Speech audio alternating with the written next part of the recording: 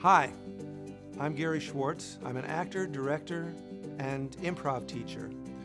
My teacher was Viola Spolin. She was my friend and mentor. I've also worked with Viola Spolin's son, Paul Sills, the co-founder and first director of The Second City. It was during the Depression that Viola Spolin worked with a woman named Neva Boyd, who had developed something called the theory of play.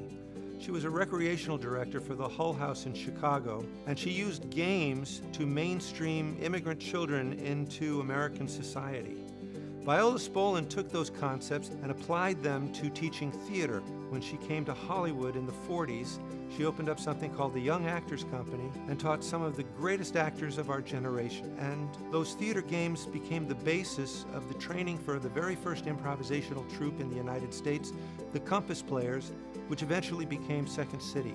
Besides influencing the careers of so many wonderful actors, Viola wanted her work actually to go to education. Improvisation for the Theater is considered the basic handbook of improvisation, and there are over 200 theater games in that book.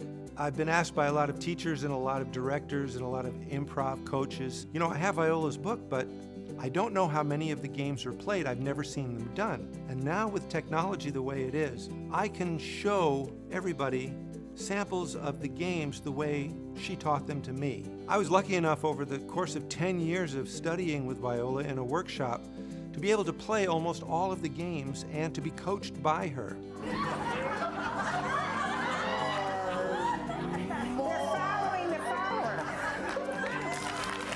I've devoted my life to exploring and learning all there is to know about Viola Spolin's theater games.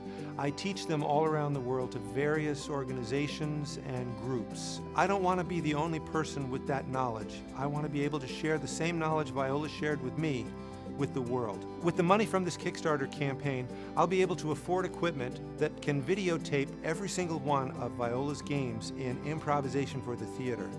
From some of the basic children's games all the way to the more advanced games that are used in performance and beyond. And these videos will allow me to spread the games to many more people than just workshop by workshop. I can't think of a single person that wouldn't benefit from this kind of an activity. Gary Schwartz is the keeper of the flame in this one.